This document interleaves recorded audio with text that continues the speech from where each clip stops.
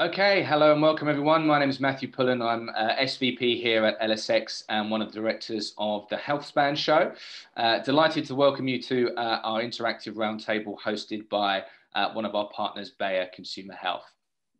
We're going to get started. I'm just continuing to admit people all the time as sort of latecomers come to join us. But we're going to kick off this afternoon's session.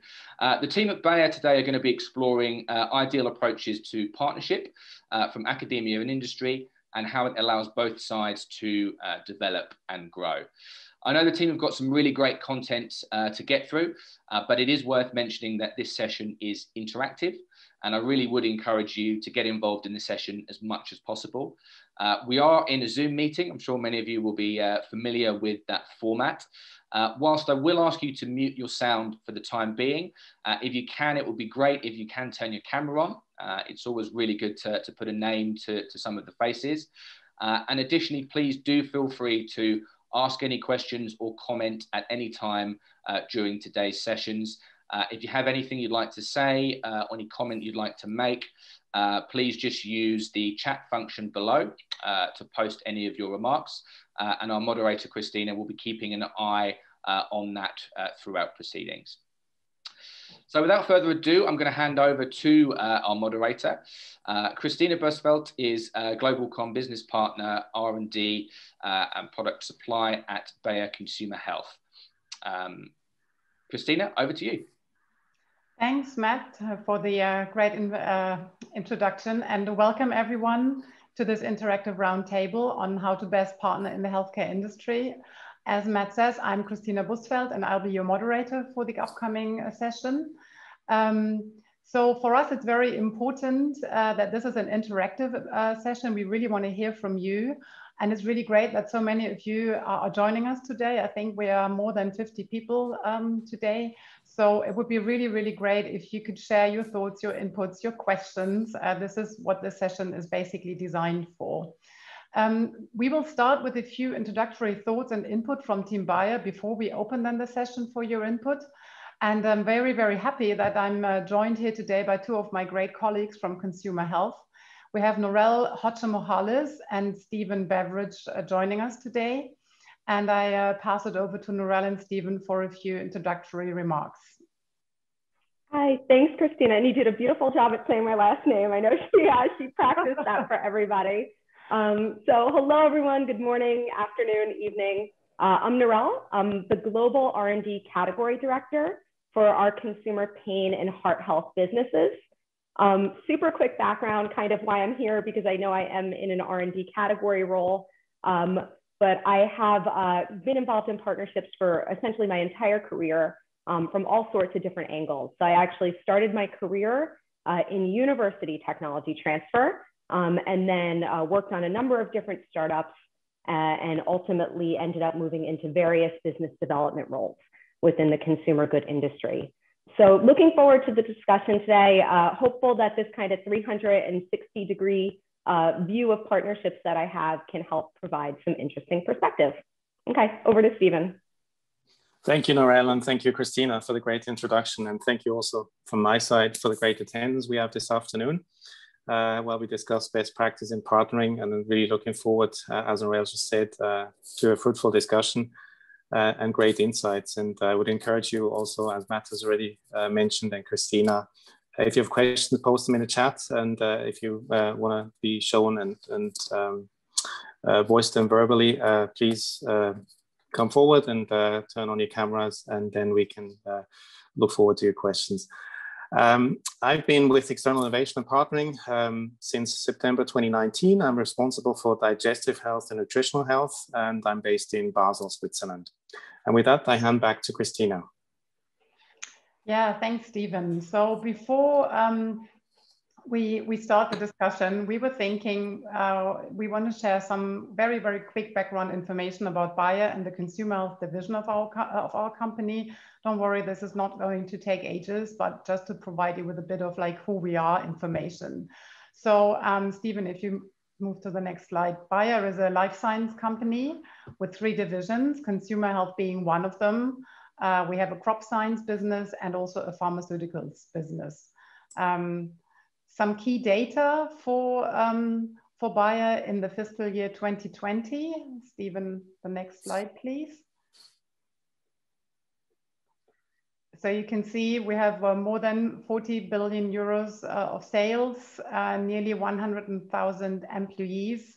And what is maybe most interesting for you guys, we spent nearly 5 billion euros a year in R&D investments. And we are active in more than 80 countries. So this is like the Bayer corporate setup. And now let's dive a bit deeper into the Bayer Consumer Health division.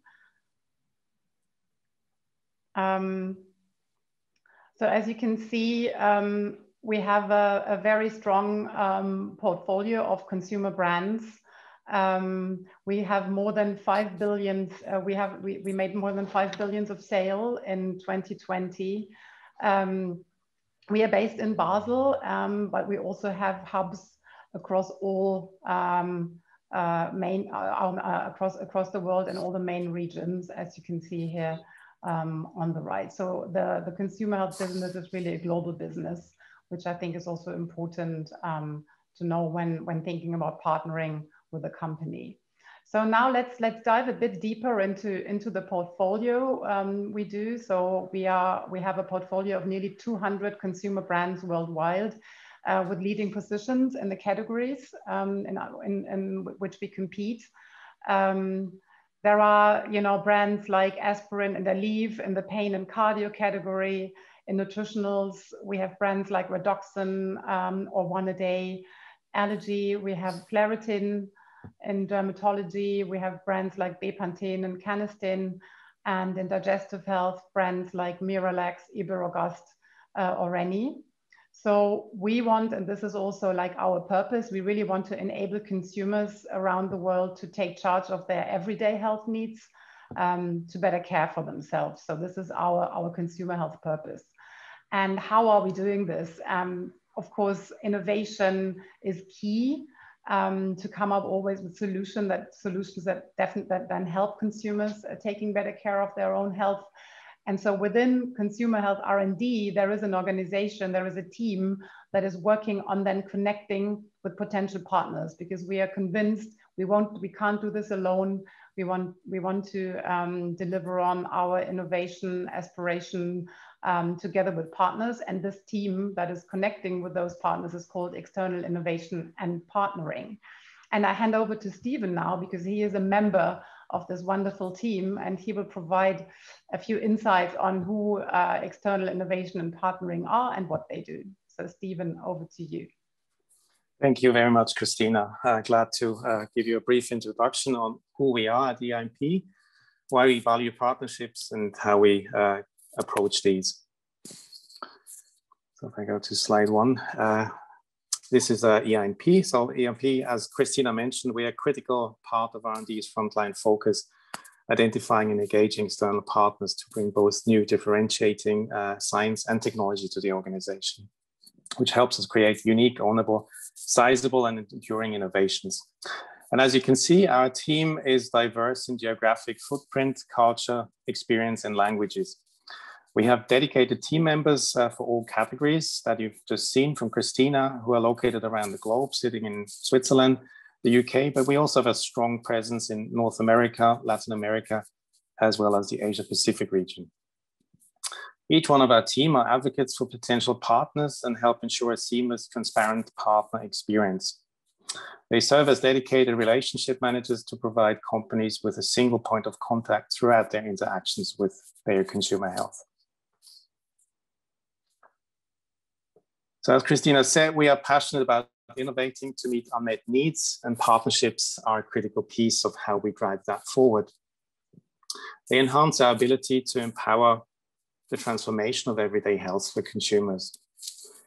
We believe strong collaboration must benefit all. Partnerships thrive on mutual benefit and contribution, a shared vision, and efficient coordination. All partners need to feel that the relationship has met their needs, and partners need to be prepared to learn from each other to ensure the relevant capabilities of each are utilized. That's why we always make sure to first look at each potentially relationship with a totally fresh view, as we want to create a bespoke, fit-for-purpose partnership where everyone wins. We understand that working with the large organizations such as ourselves can be confusing, complicated, and frustrating. But as Norell will tell you in a moment, we're experienced in navigating all sorts of partnerships, from investments, licenses, and joint developments to early stage research collaborations. We do take an individualized approach to establishing a partnership pathway that makes sense for everyone. And our EMP team strive to humanize the process of working with a large company and think of our partners as an extension of our own team. So this is who we are and what we do at the EMP in a nutshell. And I'm now going to hand back to Christina. Yeah, thanks, Stephen, for the overview and humanizing partnering. I mean, this is also what we're trying to do in the session because Norell is now also showing or sharing a few examples for recent partnerships, because I mean, it's all good to hear about the theory, but there is also some nice practice and best practice we would like to share with you. So Norell, over to you. Thanks. So when I joined Bayer, it was about 2 years ago, I actually joined in the external innovation and partnering group. I probably got kicked out because I think I was the only person that only spoke one language. So they had to give me the boot. Everyone else had a whole lot more value there. But one of the most exciting aspects for me when I joined was that as an organization, we have access to essentially explore and execute on any sort of partnership that you can imagine. So I was super, super excited about that. There were no limitations, and we could really create a bespoke partnership for whatever made sense for what we were doing. So capabilities from research collaborations, we could do joint developments, licenses, even investments and acquisitions. So it was, kind of really that drove me to join the organization, to have that exciting toolbox of ways that we can partner. And when I was in that role, a lot of times you're speaking to new companies, and probably one of the first questions that I get is, okay, give me an example of a partnership that you've done, similar to maybe what you're suggesting with us. And it's always difficult to answer this question because, of course, there's, confidentiality and, certain things that you can or can't talk about, but you do want to provide a lot of color to the partnerships that you may be having with future companies. And so we pulled together a couple of examples. And if you want to hop over to the next slide, I'll just bring up two today. Yep, perfect. I'll bring up two today that I think are kind of interesting. And you may or may not have seen them already. They've received certainly some news press over the past year. But in this first company, Care of, we've taken a majority investment, and Care of is a personalized D2C company. And I bring this up because I think what's most exciting about this example is that we start to talk about all sorts of recent global trends in partnerships. So we talk about here, you could essentially look at different business models as a reason to partner. You can look at different channels. And then of course, also the personalized trend, the trend around personalized nutrition. The second example that I'll bring up, if you wanna go to the next slide. So in this example, it started, I guess, in about early 2020. And we entered into a joint development agreement with a company called Azitra. And this is a US-based clinical stage medical dermatology biotech company. And we went into this partnership to really better understand the skin microbiome and start to look into potential treatments for adverse skin conditions and disease. But I bring up this partnership as an example because what I like most about this one is it didn't stop there. It didn't stop with the initial joint development. And we continued to work closely with Azitra and ultimately decided, I guess, a bit later in 2020 that we did want to continue our relationship. And we leveraged our corporate investment arm, so a program called LEAPS, which looks to invest in transformational technologies. Technologies that have the potential to really shift the paradigm from treatment, which is what we were looking at initially, all the way through to cure. So really looking forward to tracking this one and seeing where we progress after that investment. So I'm sure we'll dig deeper into partnerships, kind of pick them apart in the discussion today. I bring this one up with the Azitra because I think it's kind of cool. When we started that initial relationship, we never assumed that we would ultimately be entering a LEAPS investment is the next logical step. But we really took a look at that partnership, thought about what made the most sense, and worked with the company to figure out what we both needed to make next steps successful. With that, really excited to get into some discussion. So I'll turn it back over to Christina and hopefully hear from all of you. Great, thanks a lot, Norell and Stephen, for providing these insights. So now you know a bit more about who we are, how we approach partnering, and why we think partnering is so important to drive innovation. And now we'd love to hear from you. So now let me kick off our discussion. And I'm already seeing quite a few questions coming in. So I would like to then even start with taking up the one, I think it's a question on grants for apps, which is also a, what is the relationship with buyer grants for grants for app partnership? Lawrence, right? That is a question that came from you. Exactly. So do you work with the team? Do you have to go through the team to reach you? Norell or Stephen, who would like to comment on grants for apps? I'm happy to take this one. Grants for apps, I think the way that it started is a little bit different than sort of what it has molded into today. We do work closely with the company, with the I guess part of Bayer that manages that. I wouldn't say that there's any specific order with which people would need to either connect with them or connect with us first. We do speak to them rather frequently. Oftentimes they'll get submissions to their program that isn't quite right, and they'll reach out to the EI&T team or different categories within the organization to say, hey guys, you check this one out. Yeah, so I'd say the relationship is we work closely. There's no specific process by which we have to work with them. Any further questions on grants for apps? Right, okay, because then there is another question. Rachel, you were interested in like entry points, right? Would you like to speak up? Hi, Norell, good to see you. Yeah, so the example you gave for Care of, it started with a partnership and then an investment. What is Azitra, excuse me, yes, Azitra. Is the right entry point, you know, if we have a relationship with obviously someone in EI and P to go through you, or if companies are looking for potential investment or other sorts of relationships like licensing, what have you, there are so many different options. Would they start with LEAP? Steve, I could say you want to take that one. I didn't see your picture. Happy to take that. Yeah, thank you for that question, Rachel. As Norell said before, we actually talk quite frequently with LEAPs, and there's no right or wrong way to do things.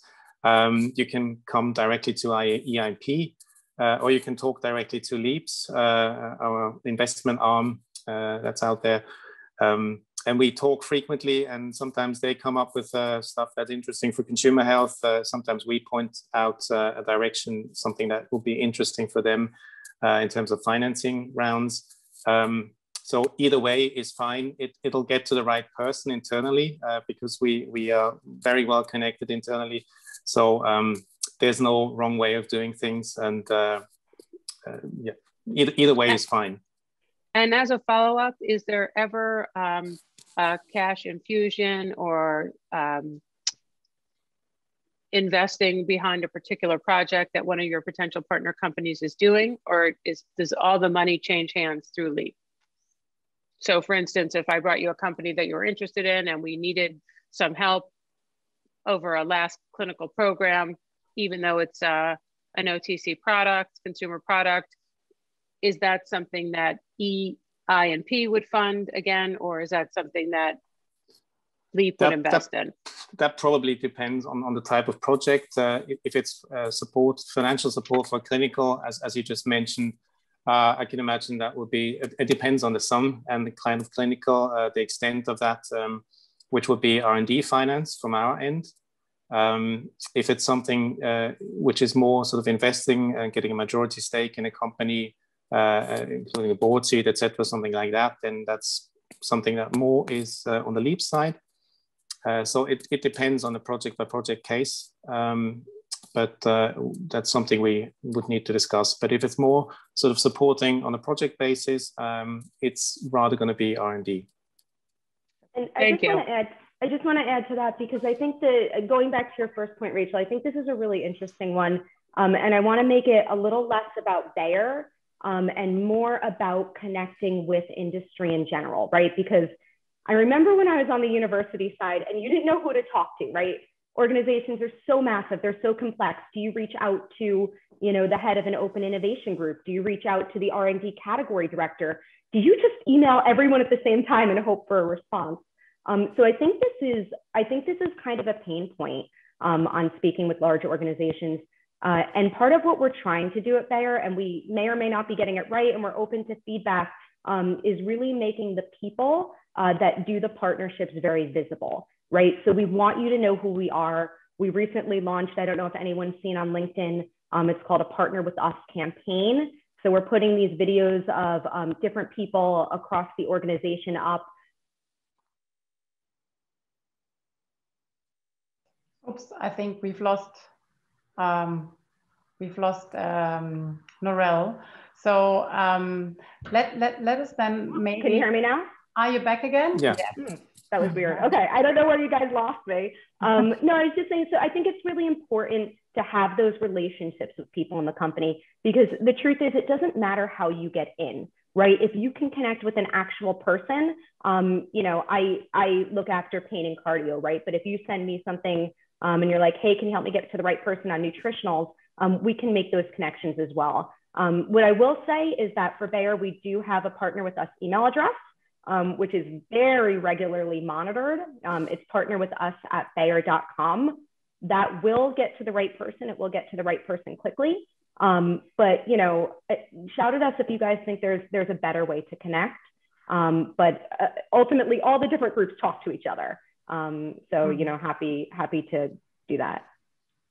Yeah, and I think there was a comment in the chat from Marnie. She's saying, even though it's interesting to learn how to access Bayer, maybe we should also kind of shift the conversation a bit more towards like how we then, what do we think about partnerships? And that was also one of our key interests for you as a group to learn from. So what are then key criteria for you that kind of make a successful partnership, or what would you say is key for you to enter into a successful partnering with a bigger company? So maybe we can kind of shift the conversation a bit more towards this one. And maybe Russ, you asked the question on, as a large company, so how do you find the right balance? So to make it a true partnership and not an imbalanced big company, small company relationship, but maybe you would like to speak up a bit here on what are your thoughts? What would be then an ideal partnership? So maybe Russ, you would like to comment.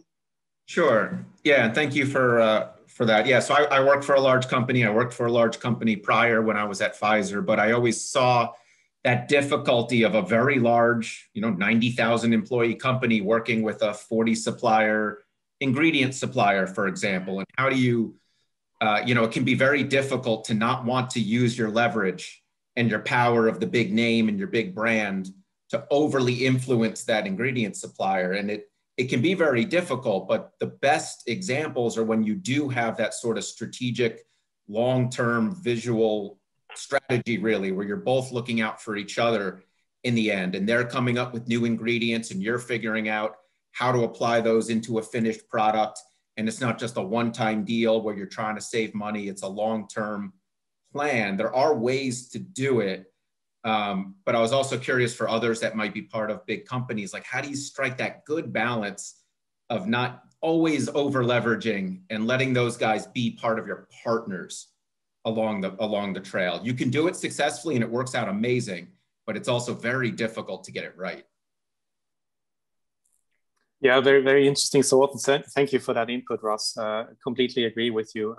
It can work amazingly, as you said, but it's very difficult. And I think key for the relationship is to involve the, say, smaller company coming from a bigger company, obviously, at a very, very early stage and try and create that sort of trust element and have great communication and involve them in everything you do along the way, so that they feel like an eye-to-eye level partner from the very start of it. So I think that's what we found was key for many partnerships that we've done in the past. But yeah, sometimes it doesn't work out, and that's part of the game as well. And as you said, it's very difficult to really get it right.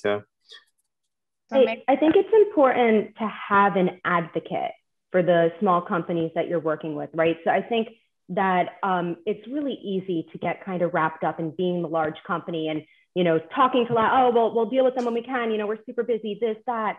But I think if you can put into place a team and their responsibility, and even if you use the words relationship manager, right? I know it's not super typical in open innovation groups, but assign people the responsibility of, you know, you're the advocate for that company. So regardless of what's going on internally, your responsibility is to ensuring a healthy relationship with them. I think that can start to help break down the barriers of like big company, small company, taking advantage, you know, not. So I think that's a really key for me. Any comments from the group, maybe from someone from a small company, because we've heard Rusk, ex-Pfizer, us, Bayer, so maybe there are people who could provide their perspective on this question more from the smaller partner viewpoint. I could, I'm happy to share, if you can hear me. Yeah, I can hear you. Great, yeah. I'm Bashar Assab, the CEO and the Chief Scientist at Mobile Interactive. We make digital therapeutics, but still a small company. So, you know, from our perspective, you know, I think with any partnership, you really want to match with the weaknesses and the strengths, right? One of the main things that a small company is missing is capital. And one of the main things that a big company is missing is the ability to innovate quickly. So, you know, from our perspective, the partnerships that we like to form with big companies really put that front and center and say, okay, if you give us some capital at the onset, we can agree to all sorts of, you know, fine details regarding exclusivity within regions or indications, et cetera. And then we take that and we run, and we will develop something that would cost you 5-10 times as much to do internally, and we'll do it in half the time. And then at the end, if we meet certain criteria, then we can go forward from there. That's really like a sort of a simple way to think about it. We're short on capital, and you guys are short on the ability to really make stuff happen fast in a disruptive way. So that's just sort of my 2 cents in terms of what really what we look for in a bigger partner, if you're interested in that perspective. Any barriers or hurdles you could think of, like that come to mind? Well, I mean, nobody likes to part with capital. So the first thing that we have to do is help the big company ensure that this is not going to be money washed down the drain. And so it's always going to be a risk, right? Because if you're truly innovating, you should be taking a risk. And so we've already done the work to demonstrate clinical validity, benchmarking of our objective psychobiometric tools. And so really we tried to structure the partnership in a de-risked way, where it's really about applying the technology for a particular use case of value to the big partner in a market that they care a lot about.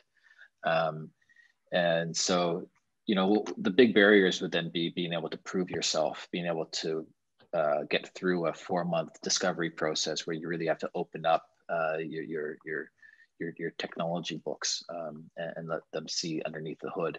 But as long as you're a legitimate company, then I think you get through those barriers. And if you don't, well, that's good, actually.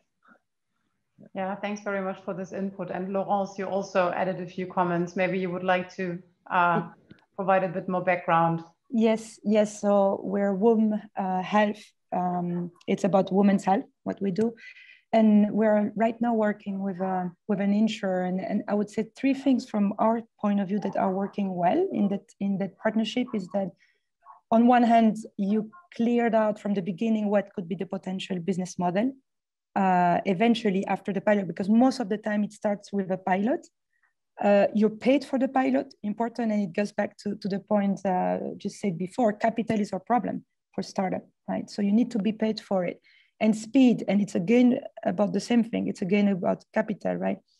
If the pilot goes like 1.5 years and then you eventually go to a recurring business model for the startup, it's just way too long.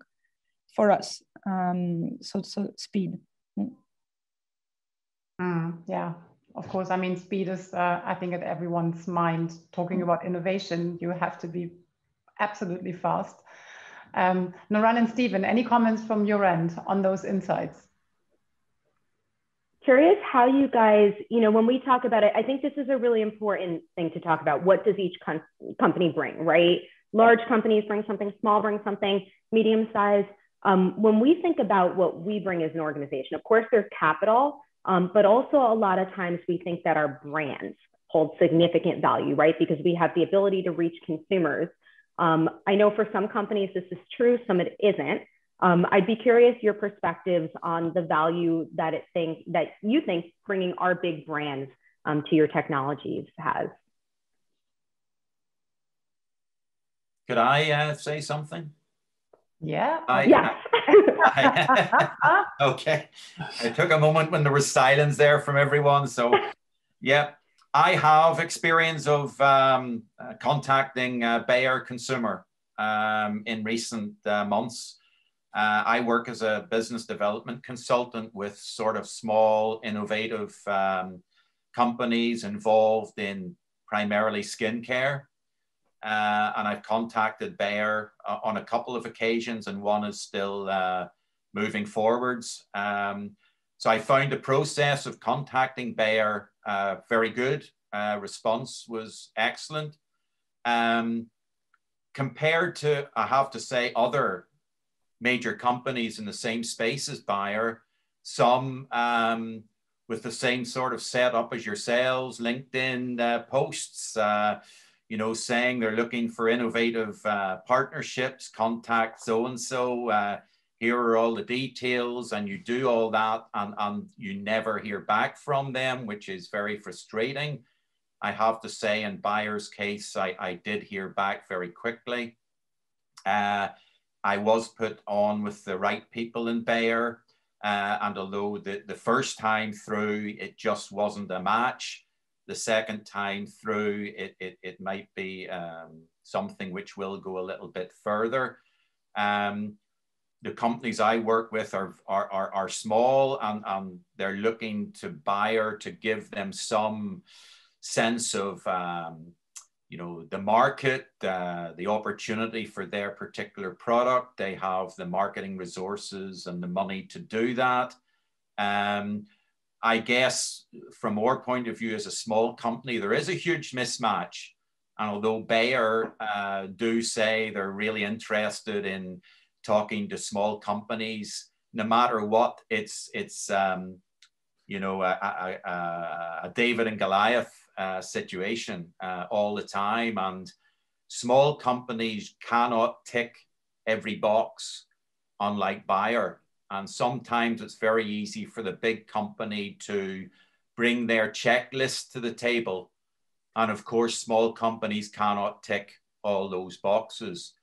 So I think it's good for both to sort of compromise in the early stages, and for Bayer to accept that this company maybe at this moment in time doesn't have everything that they might want, and maybe to look a little bit closer at what could happen in the near to mid-term with this company. Have they the ability, the innovation to work with Bayer to get there in the end? Whereas at this moment, maybe they're a short distance away from really getting a positive collaboration going. And maybe for Bayer to be a little bit more open-minded as to, look, they're a small company, we can help them, they have interesting technology, let's investigate it a little bit deeper and see if there's something there that we can work with them on. But yeah, in terms of that initial contact, I have to say Bayer were very good.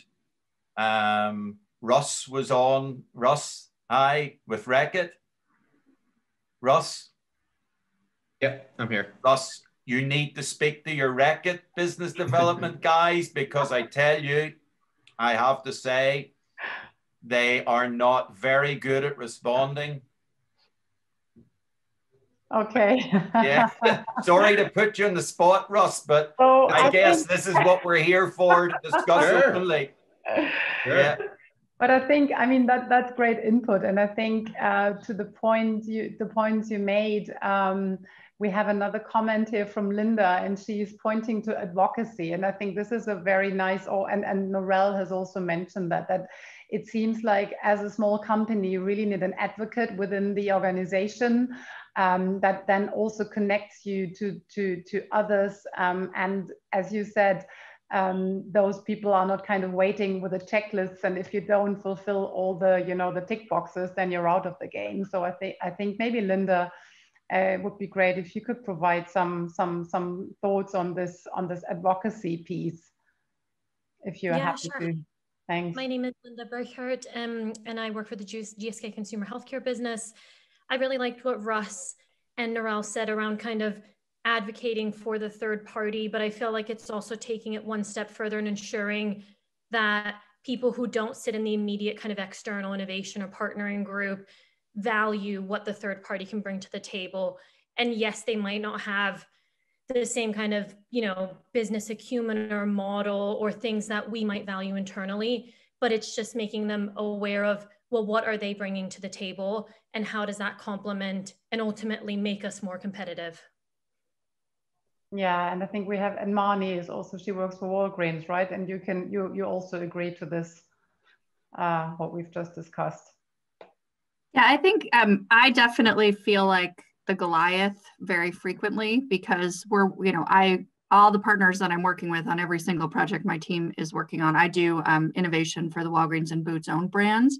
We're looking for lots of innovative partners. They are pretty much all startups right now. We have very, very, very lengthy legal processes and procurement processes that we seem to not be able to flex. Even if we're trying to get an MVP off the ground, we start with, the whole master service agreement as if we're signing up, GSK as a supplier or J&J, like, big corporation. And those terms, and we've had feedback from startups that like, they don't have the legal resources to, spend, it slows everything down. It also, I think, limits the number of startups that are actually willing to go through all the pain and suffering to get to the end of actually realizing the final project getting off the ground. So I'm sure others who work in large companies have similar frustrations. I'm trying to figure out internally how to convince, stakeholders in legal, procurement, other departments that it's okay. We need to find a pared down initial kind of agreement to work with to be able to even pilot potential projects. So that's a frustration I've had. I don't know if anyone has any tips, but I've definitely heard similar stories from people at other big corporations. So maybe Stephen and Norell, would you like to share some insights? Because in buyer processes, they are fast, they're speedy, everything goes very, very smoothly. I'm just kidding. I'll comment because it's interesting. I started my career in university technology transfer. And part of what I was doing was trying to get in touch with these big companies and get them to look at our ideas. So I got that other kind of side of the coin experience. And I remember sitting there and thinking like, what's taking so long? And, what are they doing? And feeling that frustration on that side of things. And then when I jumped over to industry, seeing that there are some very real reasons why these Goliath companies are acting the way that they do. Not that it's right or wrong or, whatever cases, but they're just truths, right? And we are complicated. And, I think we're always very, and maybe this is a topic to talk about, we're always very risk adverse, especially when it comes to a legal perspective, right? Anything we write down, if we close out a relationship with a company, could potentially be used against us, right? So there's a lot that I think that's going on in the background sometimes, especially when it comes to what we can or cannot say, how we can or cannot say it, and what could be used against us if, worst case scenario, we enter into some sort of discovery period. So I think that's kind of my learning on the other side, that there's a whole lot more that's making these types of big and small company relationships a little bit challenging. And I hear Nick, you have your hand up, so over to you. You. Nick? He's muted. Can I unmute him? Any better? Yep. Right, cool. Thank you. Thank you very much. Let me just take the hand down first. Well, thank you for inviting me to the meeting. I work for a small company. We're in quite a strong position in the sense that we have a series of large companies that we work with. We are a GLP laboratory, and we specialize, in fact, we're the first in the world for totally animal-free testing in vitro for safety and efficacy. And I would say from a small company perspective, I mean, I've worked in larger organizations. I've literally joined this company a month ago. So one of the challenges I'm finding is in smaller companies, you haven't got the huge and vast human resources, specialists in absolutely everything, from writing an email to, you know, putting a proposal forward. You know, I'm the marketing manager for the organization, and I do find myself spread a lot wider than I normally would be in a larger organization. And the biggest challenge that we find as a result of that is when you deal with large scale projects like the ones that Bayer leads and his partners, the first and foremost challenge we find is, you know, what's the entry points? What are the projects and requirements, and what actually are the resources and you know, strengths that you need from each partner within that project and what they need to deliver? I mean, to define that to start with can be a project by itself, and it can actually take, you know, quite a considerable time when you have all the things that you need to do, if you can understand me. And my biggest question in all of this is ultimately, this is a, you know, this opportunity that Bayer offers together with his partners is geared towards new innovation. And it can be, in my understanding, anything from product development, tech, so anything from the health industry to technology. So how would that work for companies that ultimately are more into supporting the delivery of the project rather than developing the end solution? Even Norell, who would like to comment on Nick's question? Thank you. Thanks, Nick. I'm happy to take it, Stephen, if you want me to give it a start. Oh, I think you're on mute. I don't know if you're, okay. So I mean, this is a really good question. And I think we are focusing this discussion a bit more on the end delivery and the innovation component of it. I will say from our perspective, we do look after companies like yours in a bit of a different way. So some of the responsibility on that falls within another division. So it falls within kind of our product supply group and how they're looking after, I don't want to call it CMOs, but, you know, different companies that could support us in different ways. So just because I think we're not focused here doesn't mean that that's not a huge focus for us. Actually, when we pulled together, I guess, end of last year, what our partner with us strategy was, super exciting. I think it's awesome. But essentially, we looked at different pillars of how to approach different companies. And that was a separate pillar, because I do think that it needs a separate type of approach. It's more repetitive and strategic versus a one-off relationship. And I think that should be looked at differently. Thank you.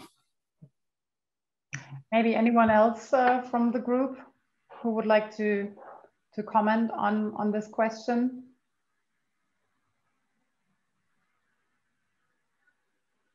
If not, there is a... hello? This is Norell. I'm with Panaceutics Nutrition.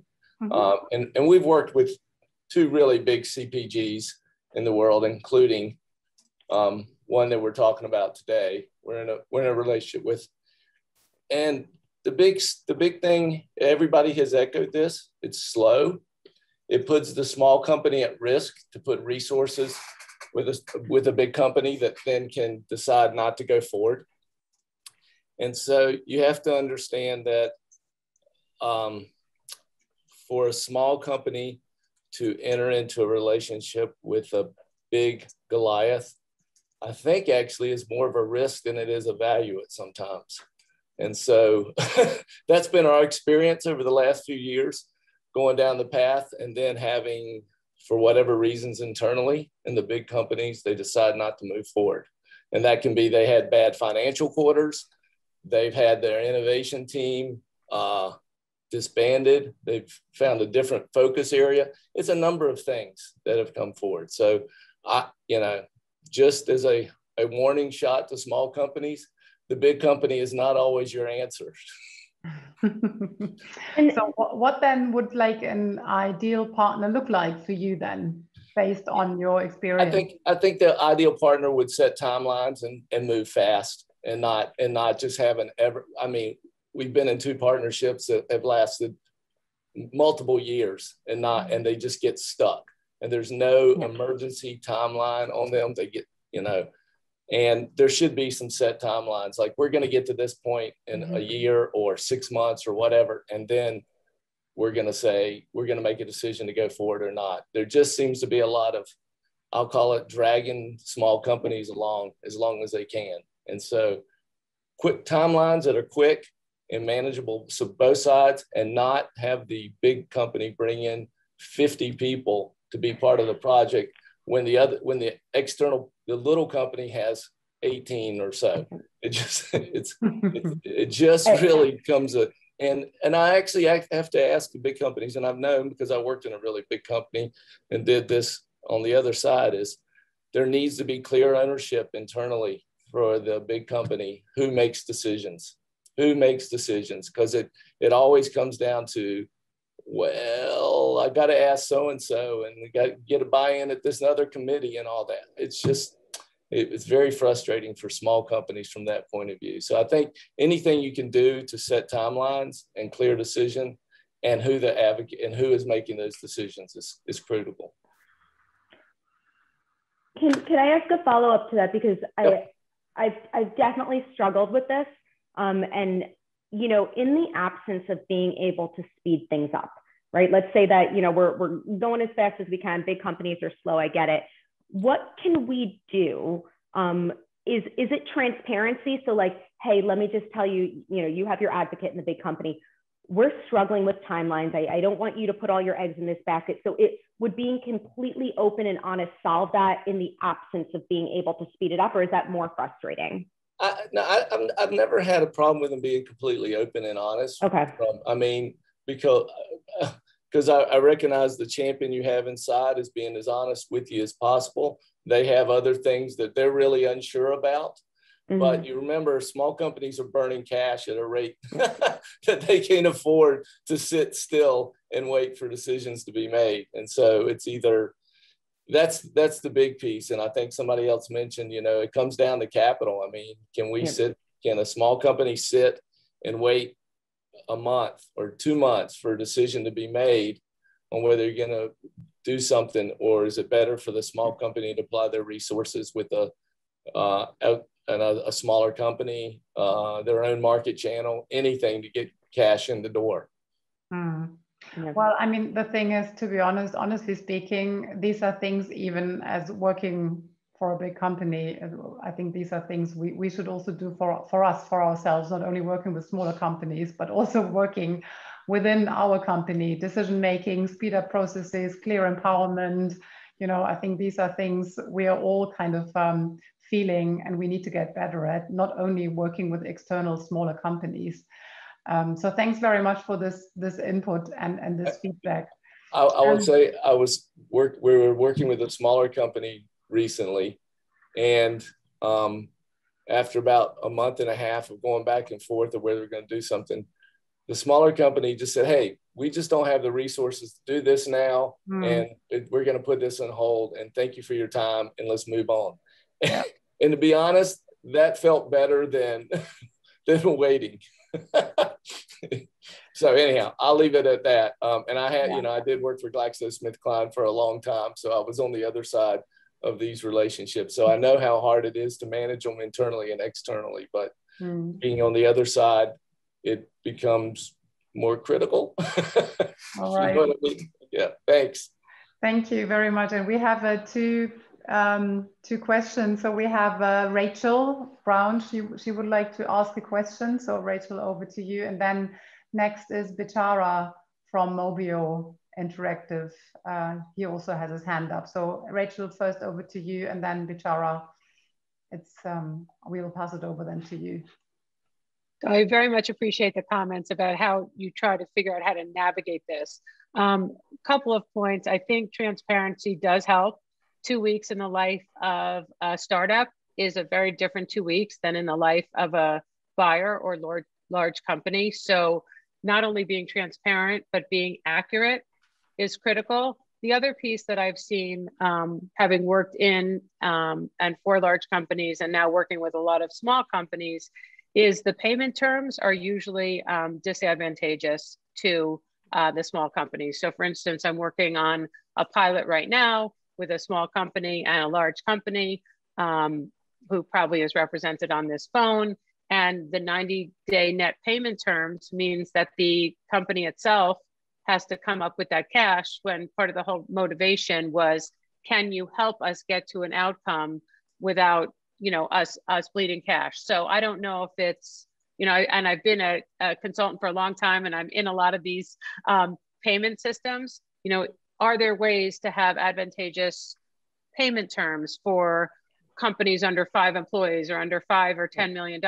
Or is there a better payment terms if you're a minority or a women-owned business? Are there ways to have at least the movement of cash be quicker when you're actually in a relationship? Yeah. And then the other piece, as you said, Norell, is being accurate with time. Those rounding errors, you know, a month or two could be the life and the future of a small company, where it's a rounding error in a large company. Yeah, I think that's a very interesting comment on like be a bit more flexible with like payment processes. Yeah, I think, Norell, this is something we need to discuss with our procurement colleagues, right? It comes up all the time, and I've seen proposals, not necessarily here, but on that, can we, you know, a company under 5 people, can we move to a 30-day, right? Make that the small exception to the rule. It's a fantastic point. Yeah, absolutely. So Bichara, you had your hand up as well. Thank you. Yeah, so I just wanted to touch on a little bit of what Staten said, and a question that Norell asked earlier about the value of the brand. So I think, you know, Staten gives a good warning, I think, for smaller companies like ours when we approach big ones. But at the end of the day, it's not like we're powerless, right? So when we draft our agreements, we include things like, you know, 50% upfront payment for this project after post-discovery. Discovery process is 4 months long. These are the KPIs. This is how the decisions are made. So we put all this stuff in writing and get them to sign before we start leveraging a lot of our resources, because we know no matter what, there's always going to be a risk. There's always going to be capital that we have to exert. That's part of doing business. But at the same time, it's not like we want to ignore the big companies, because you know, part of what I think Norell refers to as brand is expertise, know-how. Particularly knowing the end user or the patient or the customer and how to reach them, having those processes in place. That is hugely valuable expertise, that machinery and that expertise to a smaller company that's really getting into the market and can make a big difference in acceleration. And so we tend to structure all of our agreements with large companies in multiple phases. You know, discovery process, no payment, and there's going to be a pilot, and we work out what happens there. And we might even run a pilot at a loss, but at least there's some de-risk for getting involved and doing a lot of work. And then after that, we've already got the outline for what things look. And this has worked, you know, quite well in some cases, and other things, you know, things fall apart, but not because of the process. It's fallen apart for other reasons, you know, other mistakes or changing priorities or shifting world or whatever. So I think, you know, all these points are really great. And what's impressed me here right now with Bayer is a very clear, authentic desire to learn from the smaller companies what makes a good partnership, which is not what I expected this panel or this, you know, discussion to be around. And ultimately, that gives you guys a huge edge if you internalize this stuff and implement things, because that's your best chance at really innovating, in my opinion. Yeah, so kudos. Well, great, thank you. Anyone from the EI&P team who want to comment? Stephen?